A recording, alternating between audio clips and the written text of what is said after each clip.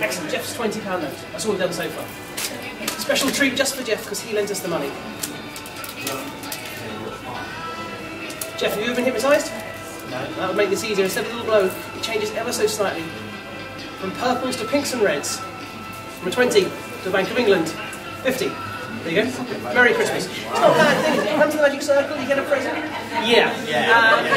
Sorry, Jeff. And I show you want to see it. Unfortunately, it looks like a 50, but it's a magic voucher. You see? Good news though, it means you get a free card trick. Well, I say free, it's cost you £20. But for everyone else, there's excellent value for money. It's very good. What to do with those cards? Well, here they are. Here, can you pick a card? One-handed fan, that's not easy. Is it one you like, or would you like a different one? Yeah, that's fine. Splendid. Could you sign your name on it? So we know it's yours? Oh, a pimple one, this one. Oh, hello. You're getting in trouble. It's alright, it's not that kind of card. It's okay. Sharing is caring. What's your other name, Mum? Pauline. Hello, Pauline. Stick it back in there, Pauline. We'll leave it sticking out so we can show our friends the card. Pauline's card, Pauline's card, Pauline's card, Pauline's daughter, Pauline's card, Pauline's card. Perfect. Pauline, we'll do some mind reading first.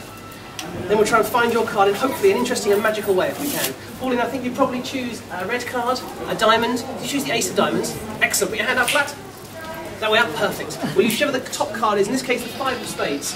The 5 of spades goes face down onto your hand for 45 minutes, which is dull, so we'll skip that bit, and jump to where it turns into your card, the ace of diamonds. The strange thing is, I found out recently, if you take the ace of diamonds and rub it on someone that recently lost some money, it turns back into the 5 of spades. Now, Jeff, that's a good card trick, right? Would you say that was £20 worth of card trick? No, okay, Pauline, can you hold the card? Don't worry, I've got your present. It's a Chinese envelope, which is a symbol of good luck and good fortune. Inside there's a couple of things here. You take the envelope, please. Inside there's 3 things, take them out one at a time, for better theatrical effect.